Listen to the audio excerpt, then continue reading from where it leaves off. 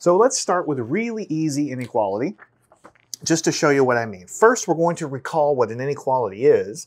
So we're going to talk about, for instance, the inequality x greater than 3.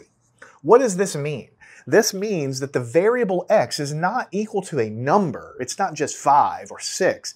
X is a whole range of numbers. It can be really infinity numbers, right? Because what we're saying is, since it's greater than 3, we're saying that x can be 4 or 5 or 6 or 7 or 8, but also the numbers in between, like x can be 4.5, x can be 3.012. As long as it's bigger than 3, notice there's no equal sign. If there's an equal sign under the inequality, then you would have to include 3.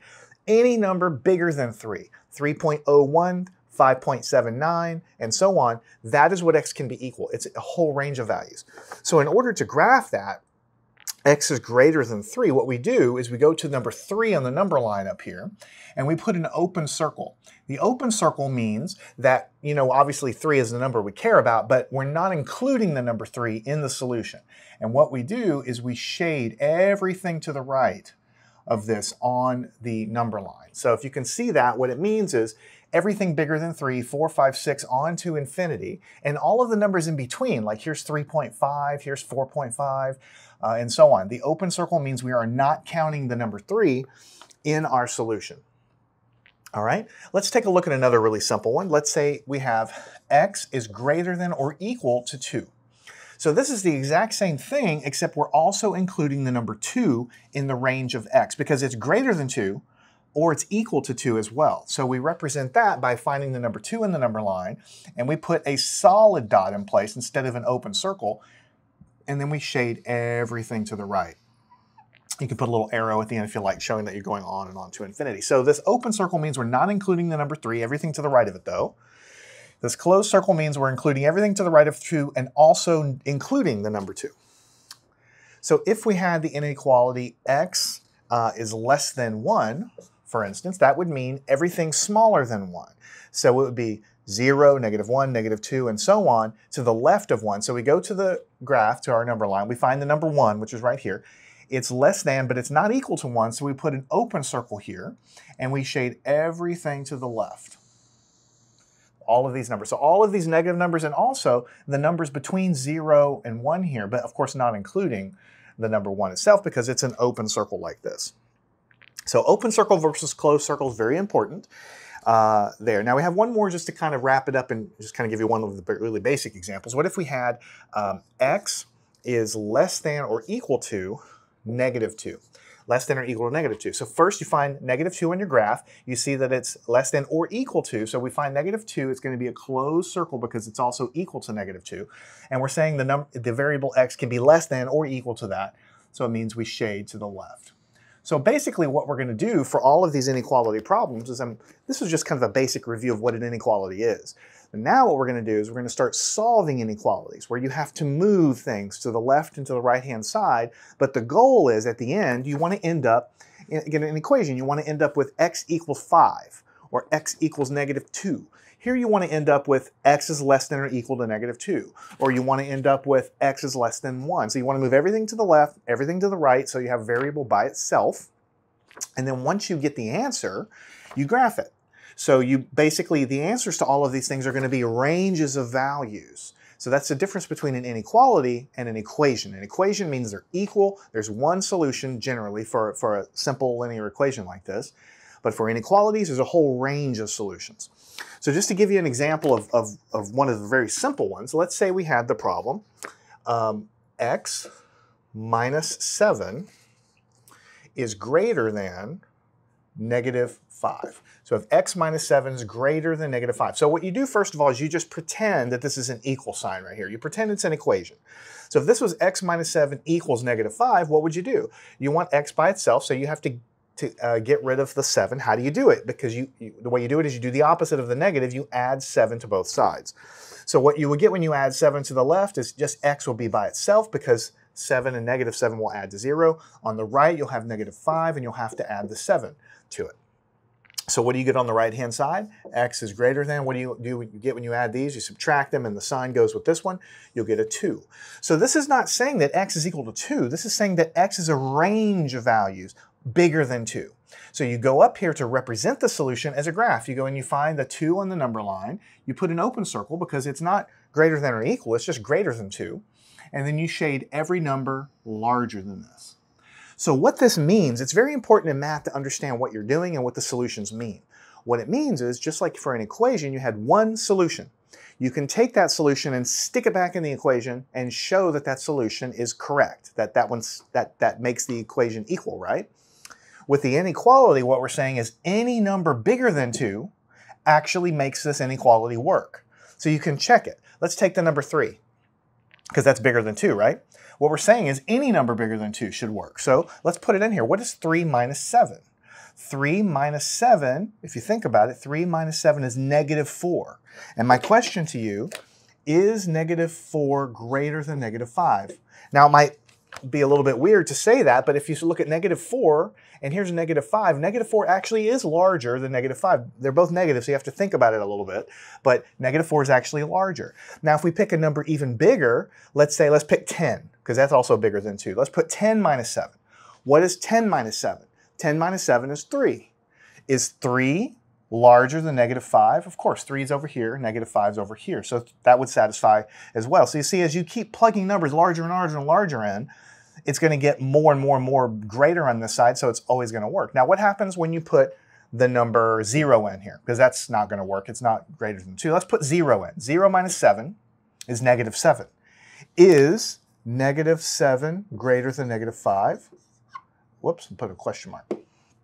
No, it's not. If you look over here, negative 7 will be over here. That's definitely not bigger than negative 5. So you see, when you get the inequality down to the end, you're getting a range of values, and those values are what would work when you put them back into the inequality to begin with, and so on. That's what the idea is here.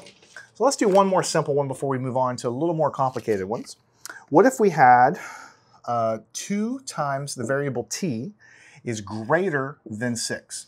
So you basically just, in your mind, envision or pretend that this is an equal sign. What would you do? Well, I would divide this. I would have 2t less than 6. I would divide the left by 2.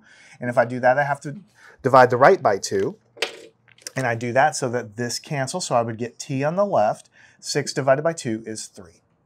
So what I would do if I wanted to graph this is I'd have to find the number 3, which is over here. I'd have to put an open circle because it's not less than or equal to. It's just less than. And then all numbers to the left of 3. So I would go to my graph here and I would shape everything to the left. So any of these numbers to the left of 3, but not including 3, would work. So just pick one. Let's stick a 0 in. 0 is less than 3, right? So 2 times 0 is 0. That is less than 6. That works. What if you put in negative 1? That's less than. Negative 1 times 2. That's going to give you negative 2. That's also less than 6, and so on. But if you go the other way too far, let's put 10 in. 10 is definitely not less than 3, so it shouldn't work. 10 times 2 is 20. That is not less than 6. Now let's look at the special point. What happens when you set it equal to 3? 2 times 3 is 6, right? So you say 6 and 6, but notice it's an inequality. What is on this side has to be less than what's on the right, but 6 is not less than 6. 6 is equal to 6. So the number 3 itself is not part of the solution, because when you put 3 in here, it doesn't work, because 6 is equal to 6, that's not less than. That's why we have an open circle here, because the number 3 doesn't work for the solution. So as we go through here, we're going to solve a few more problems, getting practice, and graphing every one of these solutions on the number line. All right, for our next problem, let's say we have negative 5x is less than 10. Negative 5x is less than 10. So you treat it like an equation. Now what you need to do is you need to divide both sides by what? By negative 5 to get it by itself. So what we'll have is, just to make it 100% clear, let me rewrite this so I don't kind of mess up the first thing that I wrote down here, the problem statement. Let me take this away for right now. We'll take that away from right now. So what we're going to do then is we're going to divide the left side by negative 5, and when we do that also we have to divide the right side by negative 5. Now if you remember back at the beginning of the lesson, I told you that solving inequalities was exactly the same as solving equations. I mean, you use the same rules, except for one thing you have to remember, and this is that thing. When you divide both sides of this inequality, or if you multiply both sides of this inequality by a negative number, any negative number, then what you have to do is this inequality sign, you have to flip directions. All right, that's a general rule. I could go into why you have to do that, but honestly, it's not worth doing, because ultimately there's a reason, and it has to do with the number line and what happens when you divide by a negative number. But the bottom line is, every time you solve an inequality, if you divide by -5, you have to flip the direction of the arrow. If it's a less than or equal to, then you would flip it to greater than or equal to. If you divide by -2, you're going to flip the sign of that arrow. If you divide by -17, you'll flip the sign of that arrow. If you divide by -0.5, you're going to flip the sign of that arrow, right? Now here's the thing. Because division and multiplication are related, right? The same thing happens when you multiply by a negative number. So if I have to multiply this by -10, I'm going to flip that arrow. If I'm going to multiply this by -1/2, I'm going to flip that arrow. So it's a very simple rule to remember. Anytime you multiply or divide an inequality by a negative number, you flip the sign of this arrow. If you don't do it, you will get the wrong answer. So what do we have? We have the -5s canceling with the -5. So on the left, you have x greater than, now, what's 10 divided by -5? That's -2. So this is the final answer. X is greater than -2. So the way you graph it is you go up and find -2. It's not greater than or equal to, it's just greater than. So you put an open circle because we're not including the number -2 in our solution, and we shade everything to the right. That's the graph of this inequality. All right, what if we had the inequality -t/2 greater than 3/2? There's a lot of different ways to do this. I can think of 2 ways right now, but what we're going to do is we're going to try to get rid of this. Let's do it like this, 3/2. We're going to do it like this. We're going to take the left-hand side of this guy, since we're multiplying by -1. We have a -1/2 here, essentially. What we're going to do is we're going to multiply by -2/1. Right here. And when we do it to the left-hand side, we also have to multiply the right by -2/1. Why are we multiplying by -2/1? Well, first of all, we're multiplying by negative so we can kill the negative sign. We don't want any negative signs on the left. And 2/1 will cancel with the 2, because the 2 will cancel with the 2. So the only thing you'll have left when the negatives cancel is a t on the left-hand side. But when we do this multiplication, we must flip the sign of this inequality. So we'll have less than, and what do we have here? The 2 cancels with the 2, but now we have a negative. Times 3 means -3.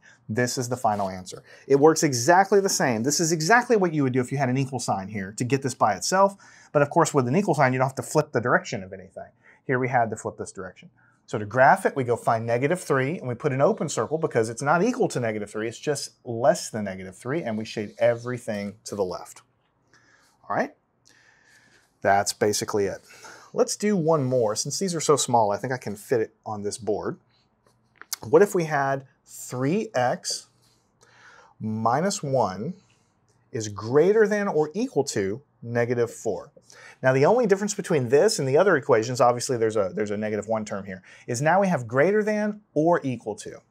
So it doesn't change how you do it. If it's greater than or equal to, you just have to carry that sign down throughout. And of course, if you have to flip the direction, because if you divide by a negative or multiply by a negative, then you'll flip it to the other direction with an equal sign under it. So what we do now is we say, what do we have to do first? If this were an equal sign, we would get rid of the 1, so we would add 1. So it would be 3x greater than or equal to. We add 1 to the left, we add 1 to the right. What is -4 plus 1? -4 plus 1, -3 on the right. Make sure you understand, add 1, all right? And then what do we do to get rid of the x? Well, we have to divide by 3, so it'll be x greater than or equal to -3 on the right. We have to divide by that 3. We divide the left by 3, killing it. We divide the right by 3, and what you get at the end of the day is x greater than equal to, what do we have? -1 here. This is the final answer, x greater than or equal to -1. So now to plot this, we find -1, and we put a solid dot because it's greater than or equal to -1, and then we shade everything to the right. All of these numbers, including the number -1, will be correct. If you stick them into this value of x, it will satisfy this inequality. In fact, if you put -1 in here, because we're saying it's greater than or equal to -1, if you put -1 in here, what will you get? 3 times -1 is -3. -3 minus 1 is -4. -4, is that greater than or equal to -4? Yes, because it's equal to, which is allowed in this inequality. So the answers that you get, you should be able to put them back in and verify that they are correct. All right, what if we had the inequality y less than or equal to 7 times y minus 24. Now, first of all, just like with equations, in inequalities, you'll see all kinds of variables running around. Sometimes you'll see x, sometimes you'll see y, sometimes you'll see t, sometimes you'll see a or b or w, it doesn't matter. You treat it all the same. It's exactly the same. You're trying to find out what values of y work with this inequality. So what you do, first of all, is you have to collect all the y terms on one side, all the other stuff on the other side, and that's what you need. So in order to get this done, how do you get this 7y over here? Well, this is a positive 7y, so to move it over, you have to subtract it. So on the left, it'll be y minus 7y. On the right-hand side, it'll be 0 here because you subtracted 7y, and you'll have the negative 24 that's still there. So we subtract 7y from the left, we subtract 7y from the right, that makes it 0. And what do we have when we do this subtraction? 1 minus 7, you should know now, is negative 6y, and it's going to be negative 24, right, like this. So what's the final answer? To get y by itself, what do? We have to divide by a negative. Remember, divide by negative means we have to flip that sign. So when we divide by the negative 6, we'll have y by itself. This sign, at this point, flips around. Notice we have an inequality with an equal sign, so it flips the other direction. And what is it going to be over here? Negative 24 divided by negative 6. So we divide by negative 6, divide by negative 6, and the final answer will be positive, because negative divided by negative is positive. 6 times 4 is 24. So it's y greater than or equal to 4. Now, to plot this guy, we go find the number 4. We put a solid circle because it's greater than or equal to, and all of the values to the right of that is what we have. So 4, 5, 6, 7, and so on. If you stick them in here, you will find that this inequality is satisfied. All right, now we have one more that we're going to do in this lesson. What if we have 2x, whoops, not 2x, 2 minus x, that's what I was trying to write, less than 4 plus x. So it's the same sort of deal with equations, right? You have some x's on the left, some x's on the right. You got to move the x's over here, you got to move the numbers over here. So what do? We're going to subtract x to move it over here. So what do we have? 2 minus x from here, but we're going to subtract x, so we'll have another minus x, then we'll have the less than sign, then we'll have a 4. When we subtract x from the right, then this becomes 0 because x minus x is 0. We subtract x from the left, we have written it out here, and then the next step we'll say it's minus 2x less than 4, just like this. Now we have to take the numbers, the number 2, and move it to the right by what? This is a positive 2, so we'll have to subtract 2. Like this, whoops, not equal to in this case. We'll have 4 minus 2 on the right. So we subtract 2 from the left, it disappears, subtract 2 from the right, and what we have is negative 2x less than 4 minus 2 is 2, right? Now what do?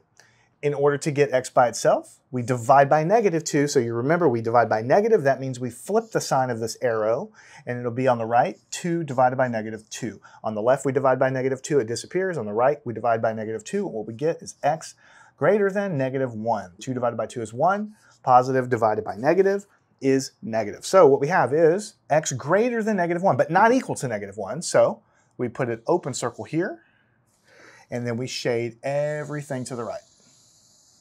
Open circle at negative 1, shade everything to the right. So just to pick an example if you want, notice we're saying x is greater than negative 1. So we're saying 0 should work, right? Just as this single example to put in here. 2 minus 0, that gives us 2. 4 plus 0 gives you 4. 2 is less than 4, it works. And so you can pick numbers on the left and on the right and just kind of make sure, but essentially this defines a range of values that work when you use them and plug them back into your initial inequality. So that's a really good overview of solving inequalities in what we call one variable, right? Because later on we'll have inequalities that have 2 variables, and we'll get to that later on down the road. But these skills that you're learning here are absolutely essential for you to understand how to do more complicated types of problems. So follow me on to the next lesson. We'll continue solving inequalities, and we'll make the problems slightly more complicated along the way, but essentially we'll be doing the same things as we're doing here with just a few more steps when the problems get a little bit more challenging. Learn anything at mathandscience.com.